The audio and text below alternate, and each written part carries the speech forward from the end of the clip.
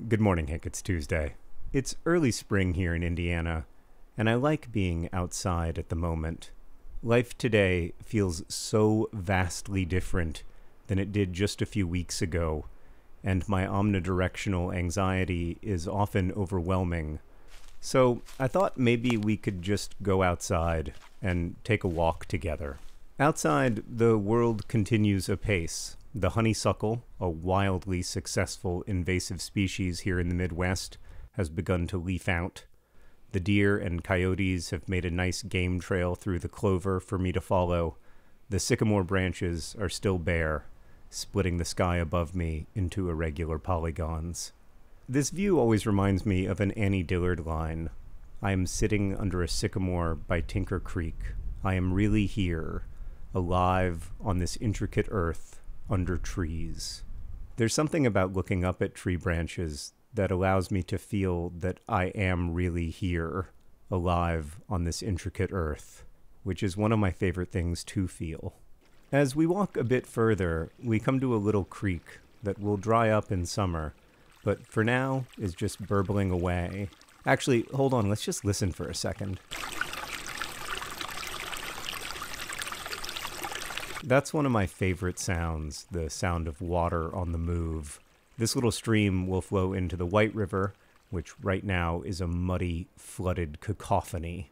In a dry summer, I can walk across this section of river without ever getting my shorts wet, but for now, it's 30 feet deep and churning. From here, the White River will flow into the Wabash River, which will flow into the Ohio, which will flow into the Great Mississippi River, and then into the Gulf of Mexico. Even after that, of course, the water will just keep going, freezing and melting and evaporating and raining and flowing and being neither created nor destroyed, which is a thought I find deeply comforting. But back at the creek, the water flows clear and steady, and I think about a line from Leanne Shapton's book, Swimming Studies. Water is elemental.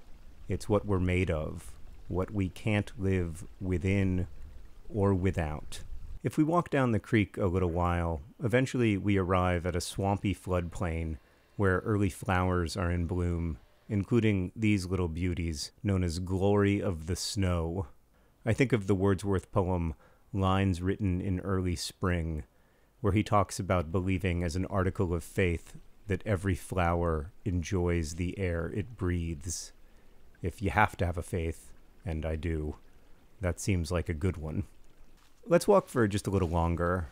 I feel calmer now than when I started walking.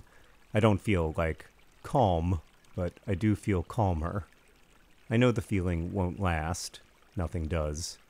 But I'm grateful for it anyway. Now that I'm feeling a little calmer, it's easier to have thoughts, if that makes any sense. My brain isn't swirling and spinning as much. It's less like the flooded White River and more like the little stream that feeds it.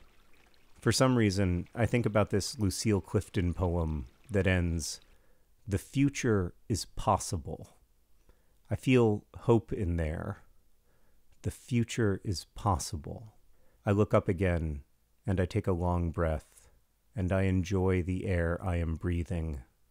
You are really here, alive on this intricate earth, under trees. Hank, I'll see you on Friday.